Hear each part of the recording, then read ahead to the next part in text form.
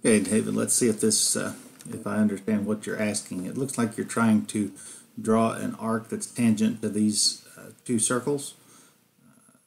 Easiest way I know to do that is to first find the center of where that arc will be to be tangent to these. So let me just zoom out. And so the first thing I did was to measure your arc with the F8 tool, because you do have to know the radius of the arc that you want to join.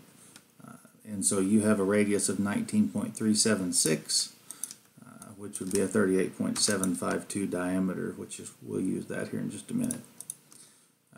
So I'm going to go ahead and delete that because now I know what that needs to be. And so the way we do that is O for offset, 19.376. Enter, hold Control, and offset both of your circles. And when you do that, you'll have an intersection where those come together, and that will be the center of your arc. So we'll draw a circle now, Q, with a diameter of 38.752. Enter, and we will snap it with an I intersection snap to that intersection.